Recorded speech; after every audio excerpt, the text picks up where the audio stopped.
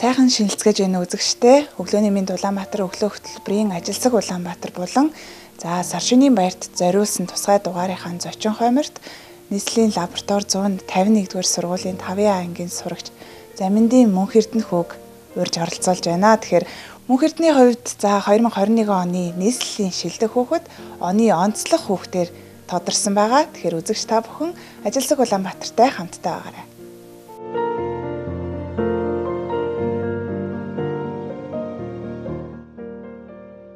Хүүхэд бүр өөрөөр сурах онцлогтой хэмээн хэвлүүхэн ярих хүү дөнгөж 5 дугаар ангийн сурагч.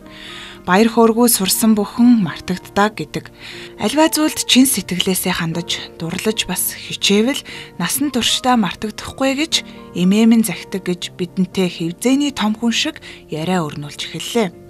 Түүний хувьд сургууль, ангийн хамт олон нийтийн дунд нэр хүндтэй, бусдад үлгэр дуурайлал болох үйц авьяас бэлэг авхаалж самбаа хичээл зүтгэл, оюун ухаан, сурах их үйлдээ хичээл зүтгэл гарган амжилтаа ахиулсан тэргүүний манлайлагч хүүхэд билээ. Хүүхдийн багнаас тэр тусмаа эхний 5 жилд нь тарих болон биенийх нь хөгжлийн хамгийн чухал жилүүд байдаг гэсэн судалгаанууд ч байдаг байна. Тийм ч учраас багаас нь ном уншиж, ном эрдэмт сонирхолтой, дуртай болгох нь зүйтэй гэдэгтээ хинч марахгүй хаа. Үүнтэй ижил Мөнх-Эрдэнэ хүү ээжийнхээ ингээс зүүгдсэн 3хан наснда 35 өсгийн ард гарч уншиж бичиж сурсан нь түүний хувьд эрдэм сурах анхны гараа нь байжээ. Энэ цагаас эхлэн хүүгийн сурах онцгой авьяас улам бүр зүлгэгдэн тодорч 4 настайдаа англи хэл, 6 настайгаасаа монгол бичгээр чөлөөтэй уншиж бичиж сурсан байна.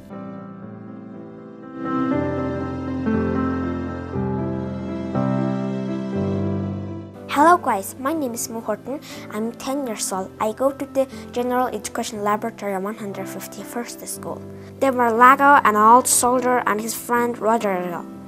Lago was scolding. How dare Attila promote Cassia and not me? He said bitterly. I got twice as much experience. I hate Attila. Rodrigo nodded. I hate Attila too, for marrying Desdemona. Lago smiled grimly. Let's see what her father makes of it. Look, here's his house. Lager shouted until an old man looked out. Barbancio, Lager greeted him. Your daughter has run off with Attila. No, wailed the old man. I will find them and seek justice from the Duke.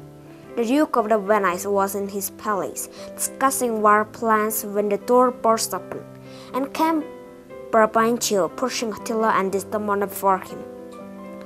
This thief has stolen my daughter and married her behind my back, howled Barbancio. He must have used the magic, or she would never have married a Moor. His voice dripped hatred. Attila is true, asked the Duke. Let me tell you about the book I read. Okay, there was one African man who named Attila, and he loved a woman who is Desdemona. But there is one man who is so evil, and he hates Attila because he didn't choose Lago, he chose Cassia in his army. And there's one man too, and he loved Desdemona, so he hates Attila. And there's 2 men who hate Attila.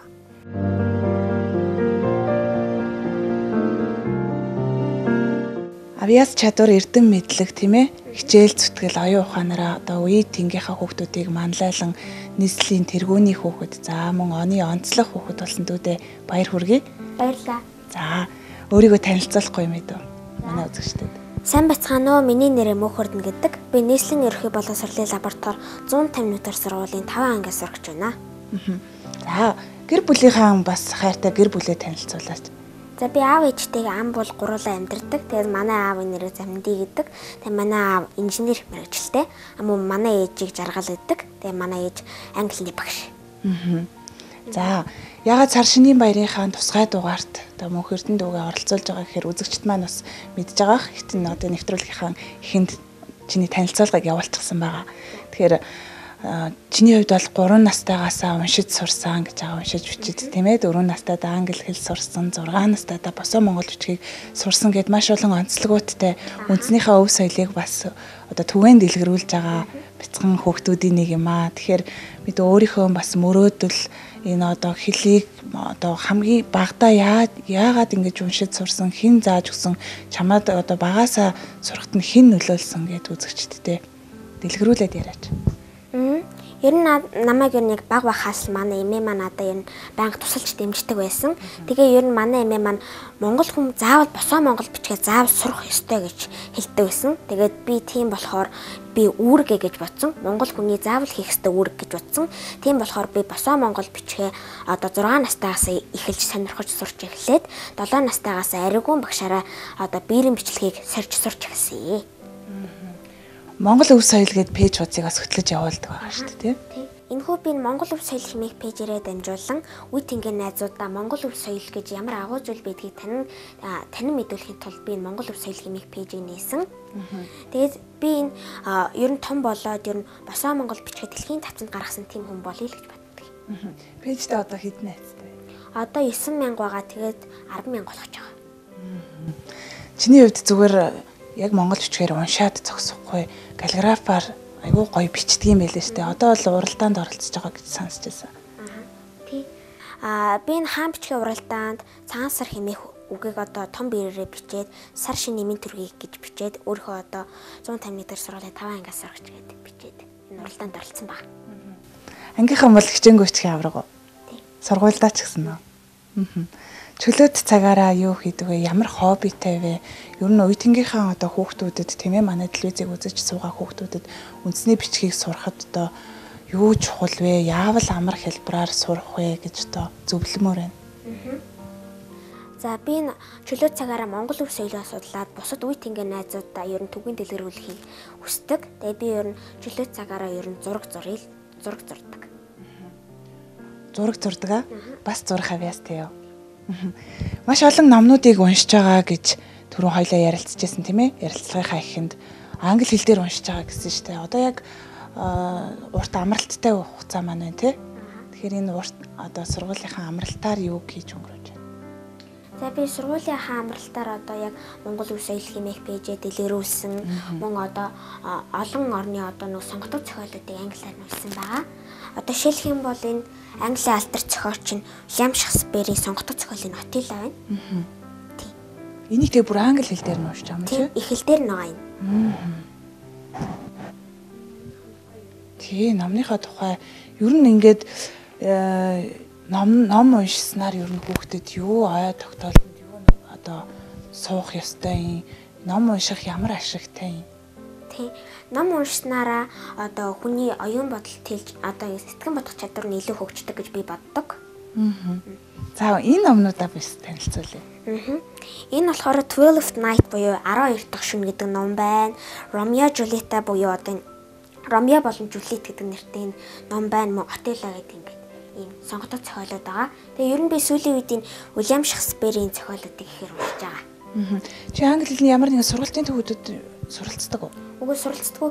Ер нь манай ээж англиний багш болохоор надад зааж өгсөн. Яста мундаг хүү юм а чи. Тэгэхээр үндэсний одоо хэл бичгээр гаргасан бас номоо хоёлаа хүүхдүүдтэй үзэгчдэд ярьж өгöd гэх үү? За. Энэ болохоор Монгол ахын үе төрөсл хэмээх нэртэй ном байгаа. Тэгээд энэ Монгол ахын үе төрөсл хэмээх нэртэй номон дээр одоо монголчуудын эртээрээ одоо өв соёл болгож уламжилж ирсэн энэ одоо эд хэрэгслүүдийг зураад тэгээд хажууд нь каллиграф бичгээрээ бичээ тэгээд арталт нь тайлбарыг монгол бичгтэйгээ бичсэн байгаа. Хоёлоо дэлгээд харуулдаг хөө. Эдний дандаа ч өөрөө бичсэн үү? Тий. Тэгээ ном нь 10-аас 15 насны хүүхдүүд зориулагдсан.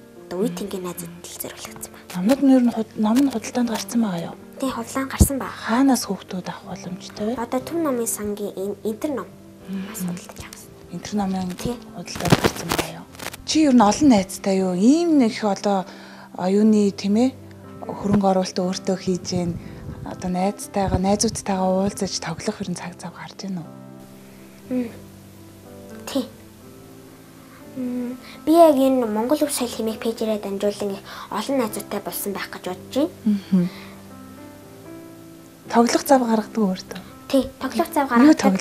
Ер нь болохоор яг нөгөө Монгол уламжлалт тоглоомнуудыг би ер нь их тоглож сурахыг хичээдэг. Одоо шагаа няслах ч юм уу тий. Одоо ер нь манай 151-р сургууль дотор их олон төрлийн одоо завсарлагаанаар их одоо монгол хүүхдүүд одоо эртээр үеэс одоо тоглож уламжилж ирсэн тоглоомнуудыг завсарлагаанаар тоглоход одоо бэлэн болгоод тавьсан байдаг.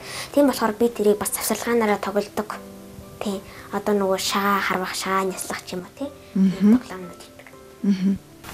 За хоёлаа одоо нөгөө 12 сард ингээд зөндөө шагналууд авсан шүү дээ. Тэрийг яриад.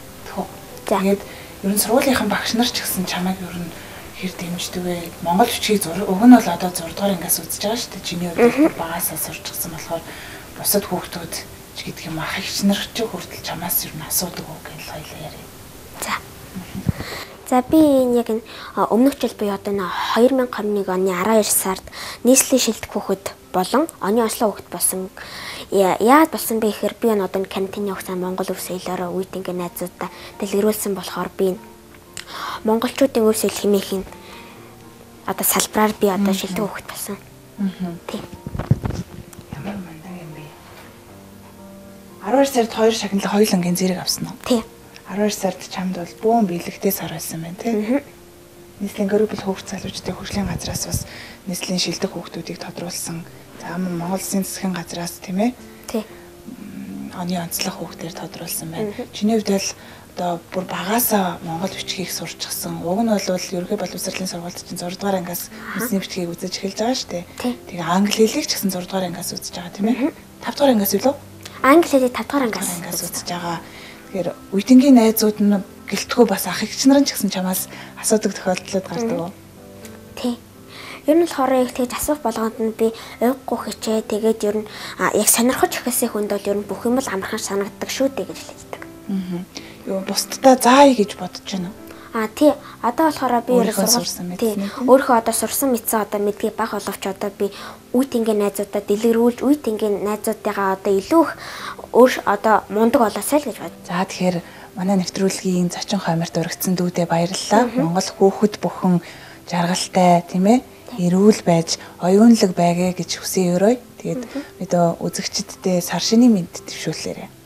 Телевиз үзэж байгаа бүх үзэгчдтэй хандаж хэлэхэд сар шиндээ сайхан шинэлж илгээрээ инх хамгаалан төрлөөрөө төвшин хамгаалан байж сар шиндээ сайхан шинэлэрэй л гэж хэлмээр.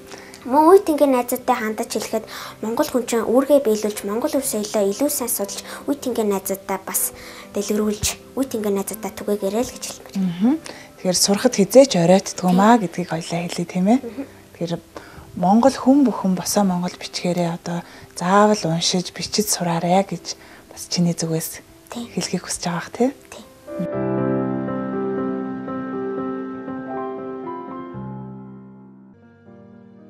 Хүүгийн аав ээж эмээгийн зүгээс багаас нь номд дуртай болох бүхий л нөхцөл боломжийг бүрдүүлээд зогсохгүй бүр чухалчилж түүнд харамгүй ном зохиол авч өгч уншуулдаг гэлээ. Одоо ч тэрээр сурагчдын амралтаар Английн алдарт зохиолч яруу найрагч Уильям Шекспирийн Отелло, Ромео Жюльетта зэрэг ном зохиолыг уншиж байгаа гэлээ. Зөвхөн ном уншаад зогсохгүй монгол ахуйн эд хэрэгсэл нэртэй өөрийн бичиж зурсан номоо хэвлүүлж худалдаанд гаргаад байгаа юм байна. Мөнх-Эрдэнэ хүүгийн хувьд энэ амжилтуудаа цааш тасралтгүй үргэлжлүүлэх нь эргэлзээгүй. Айлаас ирэхээр авдраа удал хүнээс үнтэй мэдлэг хайснаас өөрөөсөө өвгдийн ухаанаасаа суралцъя гэж Ажилсаг Улаанбаатарын зүгээс үзэгчдтэй уриалъя.